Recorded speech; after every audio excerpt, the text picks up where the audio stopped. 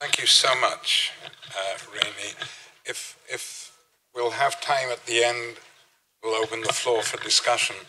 But now I'd like to call on Evelyn Fox-Keller for her presentation on of what relevance is the history of science to present and future scientists.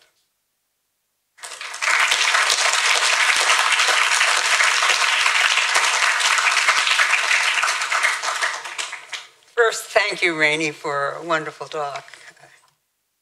Like everything else, the history of science has itself a past, a present, and a future. Today, we've been asked to think about its future, but again, like everywhere else, in thinking about the future of the subject, it is useful to look back on its past. Can you hear me? Okay. The beginning of the subject as a distinctive field of study, at least in the US, is often associated with George Sarton and his launching of the journal ISIS in 1913. 11 years later, Sarton helped found the History of Science Society. The history of science was now a professional discipline, with a journal and a society of its own. But who were the early members of the society? Who were the readers of the journal? Indeed, who were the authors of its articles? What and whom was the history of science for? The answer at that time, interest in this subject, was to be found primarily among working scientists. They were both the journal's main readers and its main authors. As Peter Deere has noted, for most scientists at that time, the past of their disciplines was an integral part of the science itself. That is clearly no longer the case today. Over the course of the past century, a huge gap between the interests of working scientists and historians of science has grown ever larger, to the point that prompts me to ask, what, if any, relevance does the history of science have to scientists working today? The reasons for this widening gap are several, and they are all of a consequence of the changes occurring in both sets of disciplines. Both sets of disciplines have experienced, the changes that both have experienced over this period. Let me just mention a few of these reasons.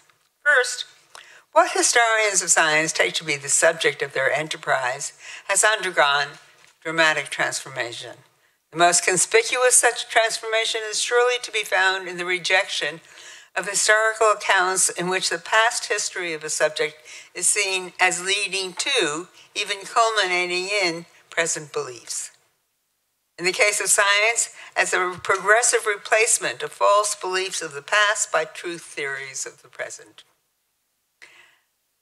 In short, in the rejection of Whig history and in its place, a commitment to the task of understanding the past, not in our own terms, but in the terms of the past itself.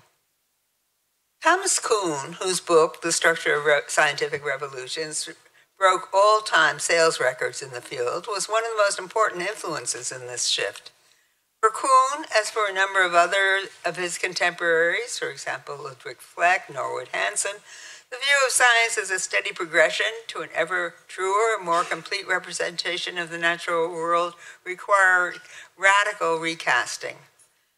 The view of the history of science as leading us to our present understanding of the world was like the view of evolution seen as leading to man. Both, or so Kuhn argued, are profoundly mistaken. Evolution by natural selection leads not to perfection, but to an endlessly branching tree of life. So too, the growth of science proceeds not by a progressive convergence on truth, but rather by discontinuities and ruptures, buffeted by all sorts of forces that extend well beyond the impetus of logic and evidence, propelling the exploration of branches that go off in ever new directions. In fact, Kuhn frequently drew on the tree of life as a metaphor for the history of science. In his later years, he argued that the mapping of the changes in scientific lexicons might provide a useful representation of the structure of scientific revolutions, with branching points corresponding to ruptures in scientific terminology that signaled shifts in paradigm. Indeed, in his view, Truth is as illusory a goal for the growth of scientific knowledge as is perfection for biological evolution. Since Kuhn, biologists and historians both have learned many new lessons, and both the tree of knowledge and the tree of life have morphed into far more like things more like densely entangled structures, messy bushes, characterized not only by branching but also by fusing, by all sorts of other topological contortions. So too, our understanding of the forces driving this proliferation has also greatly expanded, revealing dynamic landscapes that are equally entangled, often in surprising ways. The picture of the history of science coming off the pages of ISIS today is no vindication of present scientific beliefs. Indeed, it often seems to have little to do with the actual content of contemporary scientific knowledge. Certainly, it is less flattering to the egos of workers in the field than were the histories that had earlier been written, often by scientists themselves. And in any case, it is generally far more likely to evoke puzzlement than interest. What, after all, does all this have to do with them and with what they do? In the meantime, enormous changes have also taken place in the practices of the sciences themselves, perhaps especially in the practices of scientific writing. In the early part of the century, the scientific literature was full of long, contemplative essays, replete with historical reference. Today, scientific articles are short, getting shorter all the time, with citations rarely older than a decade, and often not even that. The pace of scientific research has escalated phenomenally, and if one is to keep up, much that had previously been part of the literature of the past must be scuttled. Not only historical reference, but also speculation, conceptual integration, even explanation are often out the door. In some fields, it is becoming increasingly difficult even for the scientifically literate reader to make her way amidst the jargon, undefined acronyms, and technical shortcuts of contemporary research. To see how the practices of scientific writing are changing, just take a look at some current issues of Nature and compare them with issues of the same journal even of a decade or two ago. Perhaps inevitably, the net effect of such changes in writing practices is an ever-widening gap in readership between the two cultures. Again, the two cultures. My guess is that most historians today are not much bothered by this. Many would say that there's nothing to dictate that the history of science needs to have relevance to present or future scientific practice. But in my view, this gap speaks to the loss of an important opportunity. Along with Hasak Chang and others, I argue that history provides us with tools for thinking critically about received ideas. It provides evidence of roads that not only had not been taken, but often that could no longer be envisioned, cast into oblivion by linguistic traditions that effectively erase all traces of such alternative pathways. Indeed, I would go so far as to suggest that at certain critical moments in scientific history, an activist role for at least some historians and philosophers of science, particularly for historians of recent science, is both possible and of potentially significant value to working scientists. The language of scientific practice has been of particular interest to me in my own work on the history of contemporary genetics and developmental biology. I share Kuhn's interest in scientific lexicons, but have been struck by the limits of applicability of his image of branching tree-like structures. Certainly, it is true that scientific terms are constantly being redefined.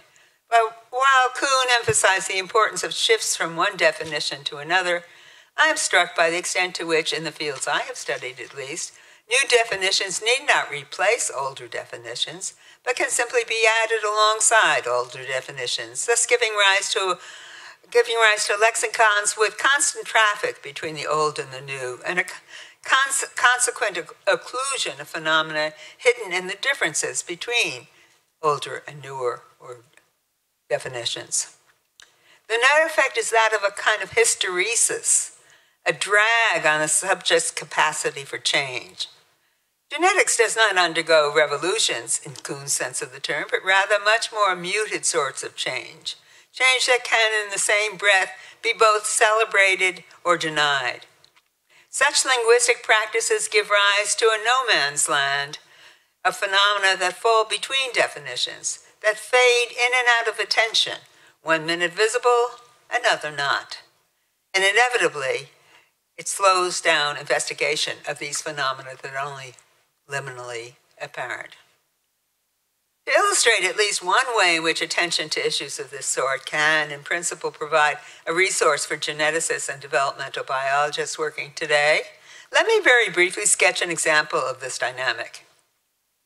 A brief glance at the terminological history of genetics reveals that the key terms, all the key terms, gene, genome, genetics, mutation, or in the molecular age, genetic code, instructions, blueprint, all have the feature of carrying multiple meanings, faithfully transmitted, all the meanings faithfully transmitted from generation to generation through textbooks and dictionaries. Early classical meanings are not abandoned, but rather they are supplemented, added onto, with the obvious effect of encouraging free and easy slippage from one meaning to another. Moreover, there is a pattern to this multiplicity of meaning. First, in virtually all cases, that multiplicity is actually reduces to a duality with a common theme. Secondly, between the two primary meanings lies a common and now tacit difference, a difference that itself has a reference. The difference refers to the real, albeit overlooked domain that has been included by the slippage between the two meanings. Thus, for example, the simultaneous definition of genetics as a study of genes, on the one hand, and as a study of inheritance, on the other, invites the implication that genes are the only vehicle of heredity. Definition of the genome, both as the full complement of genes and as the full complement of DNA, invites the assumption that DNA carries nothing but genes. The definition of mutation, alternatively as a heritable genetic change or as a change in the DNA sequence, implies both that all heritable changes must be changes in DNA sequence, and relatedly, that they necessarily correspond to changes in genes. What is forgotten in this frame that is constructed by polysemy, by a pattern of principled polysemy. Let me find my way in the place in the text, are the many epigenetic changes that, even when not passed on to the next generation, are faithfully transmitted through the lifetime of the organism and are in themselves the triggers for many diseases, for example. Of course, the term gene is itself notorious for its lack of a clear, agreed-upon definition, but there is a default definition that today's biologists routinely fall back upon. Namely, a gene is the DNA sequence coding for a protein. But it turns out, after the Genome Project, as we have learned, that only 1% of the DNA codes for proteins. What about the remaining 99% of the DNA? Historically unnamed, lost in the cracks between definitions, it was argued for a long time that this very real physical structure, 99% of the DNA molecule, might simply be regarded as junk. And so it was referred to as junk. That's the junk DNA. I could go on, but I hope these examples suffice to make my point. Past assumptions, though now explicitly rejected, are often sustained by the lexicon of the discipline, silently inhibiting the pursuit of phenomena that explicit changes in belief bring into view. I must confess to you, however, that my views on this issue are not widely shared. Certainly, they're not shared by many working scientists, nor for that matter by many practicing historians, and in any case, are scarcely relevant to most of the latter. But still, I can hope for a place in the history of science of work that can have relevance to today's scientists. Especially, I can hope that the two disciplines will not continue to diverge as they have over the past century. In fact, I can hope that they will somehow find a way back into dialogue. Thank you.